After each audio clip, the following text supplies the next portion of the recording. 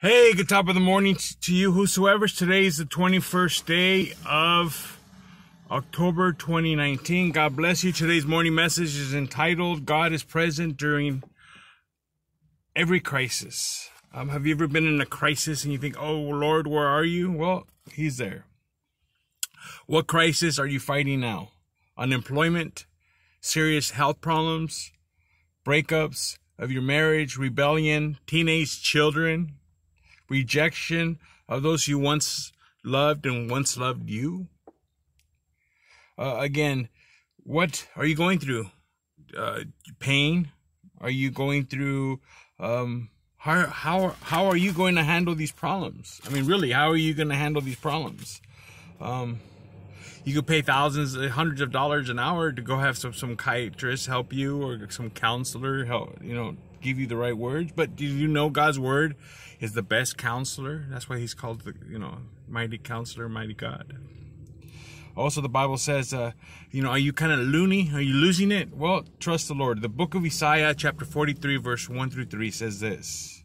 Here's a precious promise from the Bible. But if you knew the Bible, you will know this promise. It says, the Lord who created you says, do not be afraid, for I have ransomed you. I have called you by name. You are mine. When you go through deep waters or great trouble, I will be with you. When you go through the rivers of difficulty, you will not be drowned. When you walk through the fire of oppression, you will not be burned up. The flames will not consume you, for I am the Lord your God, the Holy One of Israel. And everybody said, amen. Guys, one of the most basic crises if each one of us faces is understanding God's will in our lives, our own death. For many people, even Christians, the terror of leaving this world is very, very, very real. The Bible says again concerning the end, it is destined to man to die, and then comes the judgment. Are you going to, question is, if you're going to die, we're all going to die. Don't you want to get saved or have a relationship with the Lord? So when the time does come, you're ready, right? Are you going to feel panicked? Are you going to go to the supernatural to find out what's on the other side? Are you going to pay a curandera money? I've seen that people where they can't figure out what's going on with this person, so they go to a witch doctor. I call them witch doctor, curanderas. And I'm just like, don't do that. I read the Bible. I think you make things worse. Again, what are you going to do when you're in the hospital bed? But then the Lord says, I am with you. Either way, I am close to you. With this promise ringing in our ears, our future is in God's hands. Though our eyelids barely cracked, we saw again concerning, there's another promise in Psalm 23:4, which says this: even when I walk through the dark valley, even though I walk through the valley of shadow of death, I will fear no evil, for thy rod and thy staff comfort me. I encourage you to memorize and meditate on this psalm when you're going through it. The Lord is my shepherd, I shall not want. Do you know God is with you when you witness for Him? What do you mean? Jesus' promises says, be sure of this, I am with you always, even to the end of the age. This was given as part of the Great Commission. The challenge is to go into the entire world and preach the gospel and disciple those who come to faith in Jesus Christ. Again, also the Bible says it is when we are fulfilling that Great Commission that Jesus promises to be with us, and that very, very much becomes precious. We have been given us the challenge to reach every person on earth with God's message of love and forgiveness, yet He did not leave us alone to accomplish this impossible task. He sent us His Holy Spirit, who empowers us to do what is humanly impossible, but possible with God. I've ministered to some people and was like, there is no way this person's going to receive the Lord. Pastor Noli from Grace Temple Church, when I got saved, he told me straight up when we were walking outside of service, Pastor Noli, Grace Temple Church. He says, Tony, if there was anybody in this world who I thought would never get saved, it was you. I was pretty bad. I mean, that's the straight out truth. You know, I ain't gonna sugarcoat it. I was pretty bad. Again, I take great comfort that the God is with us in our time of trials.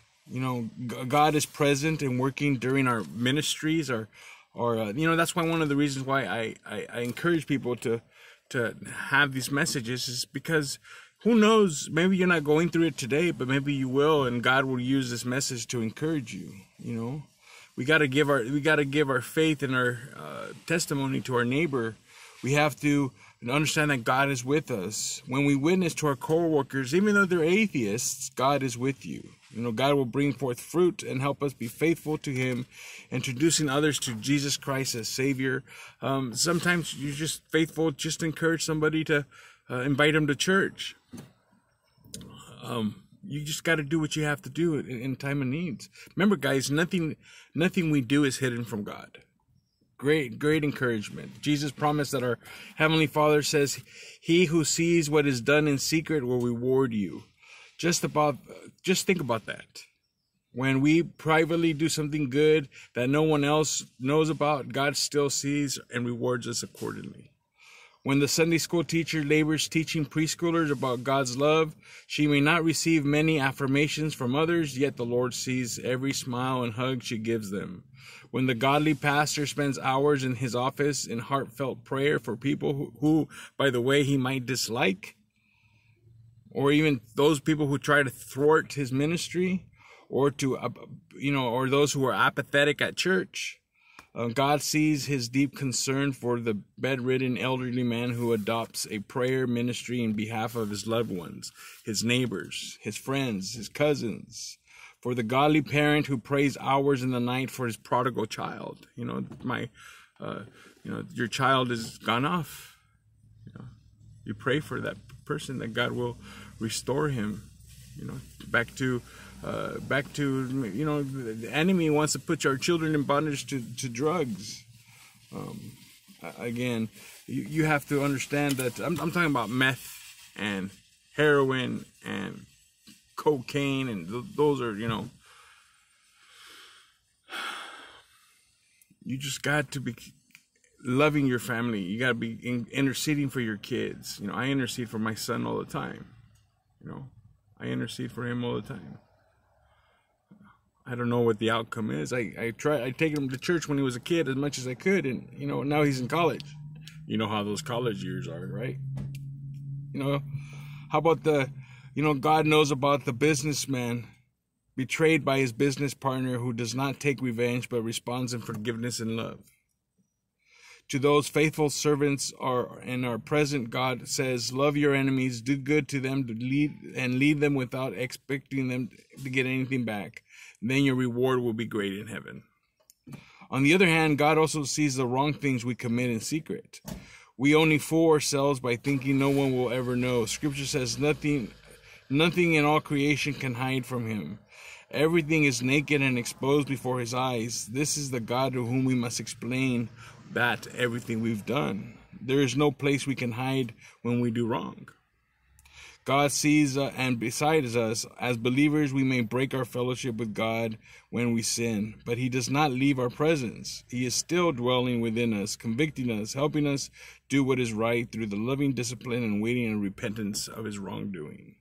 Some people see God as a great traffic cop in the sky watching their every move. I like to think that he loves us so much that he cannot keep our eyes off of me. I am the apple of his eye. Thank you, Father, for watching over us. You know, we have to, as believers, live in his presence daily. God's omnipresence enables us to be in constant communion with him, to depend on him in every situation. But at times we ignore it. You know, oh Lord, what do we do? You know, we get preoccupied with life, focused on material concerns, food, clothing, shelter, finances, and jobs. Sometimes we even forget that he is with us while we are busy serving him. Again, we have to understand that the most holy and necessary practice in the spiritual life of a believer is to find a time of constant relationship with the Lord. You know, don't allow the things of this life to move us where we are out of fellowship and out of God's. You know, sometimes we go through depression, right? Sometimes we go through discouragements. Sometimes we go through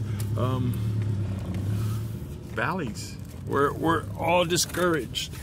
But at the same time, you have to trust the Lord no matter what. Death in the family, betrayals. There's a lot of things that might throw us a curveball in life, but you got to just stay focused and you know, like Pastor Dylan always says, rely on what you do know when you're going through the trials of life. You know, God is faithful. God is love. God has great plans for you. You know, God wants to do a good work in your life. You know, I don't know how this situation is going to work out. You know, whatever, if it's even good or bad. You know, but we rely on what we do know, and we know that God has a plan for us. He'll never leave us. He'll never forsake us. He has a great future for you. Even if you never get married, or you never have a boyfriend or a girlfriend, or you remain single for the rest of your life, God still has a great plan for you. A new body, a new heaven, a new earth. Sometimes God doesn't give you that partner you desire because He's saving you from much harm. You know, unless the Lord builds that relationship, you have to be careful, because what ends up happening, it could be the worst thing for you. You know, I've seen many people during a bad relationship, you know, they would go back to drugs. You know, they go back to drinking. They get so depressed. Depression is real. You know, they get so depressed where, you know, they'll start trying to drown their sorrows in alcohol. But I always tell people, your sorrows know how to swim. So you should rely on the Lord. You know, we're all guilty, guys. We're all guilty of medicating our pain somehow. Sometimes some of us do it with food. But again, during those times of tribulation and trials, you know, and crisis in life, we can trust the Lord that He is ever present with us, guiding us, protecting us, encouraging us, loving us, chastening us, so that we may bear fruit in due time. So again, love you guys. May the Lord bless you. Be girded, be strengthened. The Lord is coming. He's coming quickly. Be about the Father's business.